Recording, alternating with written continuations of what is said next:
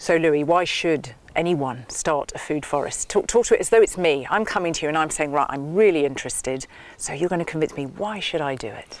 Into your subconscious or conscious mind and really dig, what's your dream in life? Eh? Starting a project on your land is really about fulfilling your dreams. So that's one of the first things that's on a personal level. But I think we've come into a time in this world where we can do things for ourselves, but we can maybe only be happy if we do things for the planet and for the other people too. And one of the biggest reasons you have to, we have to change the way we treat our land is because there are a lot of imbalances in the world. I'm quickly going through them. One of the imbalances we all know is we have too much CO2 in the atmosphere. Yep. We all know that. And we have not enough carbon in the soil. And but the second one, it's not really mainstream that people know that, but so too much there, we all know it by now, but not enough here. Yeah. So these are rocks. This is how our planet started. It was one big rock. And how did this rock become soil? Do you know? No. So erosion? Erosion. It became smaller, but even if it would become smaller, it would still be dust. So it came to life. So with I mean, it has nutrients. Soil has nutrients, but so the nutrients are in here. But those little animals that came out of the sea, they came to land, they died, and their remains, which is carbon. It's on here. So I'm not sure. Have you ever placed a bucket outside for a year and then later on there were like plants growing into it? No, not for a year, but I love the fact that you asked me whether I'd placed a bucket. I haven't done that, but I can imagine. I've placed it for less than a year and seen movement, if that's, sure. And life. Yeah, exactly. So automatically things come to life. So this, we're standing on the road here. If you leave this road, it will become full of flowers, grasses, and even trees. Sometimes if you drive through the city, you see an abandoned building, you see some trees growing on the roof. And that's what happens. So we inherited an earth. I'm going to take some soil right now.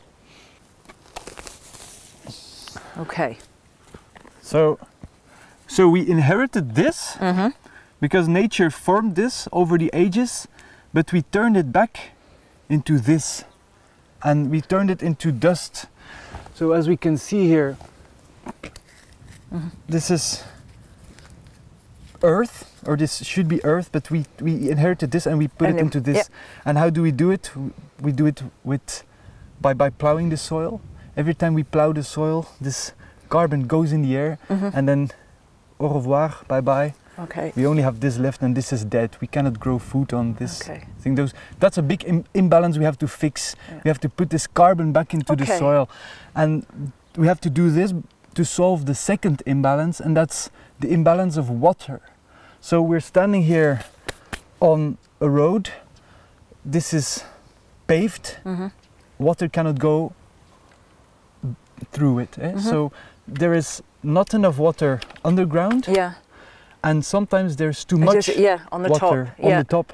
So we have to find a way to bring this water from the top to here. We also seen the news of huge floodings everywhere in the world, because there's too much here and not enough here, and it cannot go through. Why? Is it because it's all paved? No, because if you look around, we see agriculture. Can it just infiltrate there? You would ask. Well, it can't. Every time you plow, you make like a concrete floor, and it's so hard that roots cannot go through it, and you create like one bath. So water just stagnates. Sits. What do we do as a farmer? We put drainage into it to suck the water out of it. But then in the summer, you do not have enough water. You pump the water that's below the ground, the reserves. We pump it so much that it's some places like it's been going now for more than 100 meters. And it doesn't come back. So there's an awful lot of energy and effort in correcting the imbalance that actually shouldn't. I mean, there's ways to correct that take less energy and have better outcomes, and that what I understand, because you sort of say, well, there's all of this activity, which for me echoes with what you said, it's this annual, and what you're, with this, when we look at, a food forest, it's much longer term. There is a respect for what nature is naturally doing. Let it find its course. And just going back to my initial question, why do it? I think in your answer you also said people are much more aware of what's going on. We saw it with the flooding. It is there. I mean, we know about climate change anyway, and the notion of living with the land. So it is becoming more than just something you could tinker with. It is becoming something that's viable, actually. Viable to have that kind of lifestyle.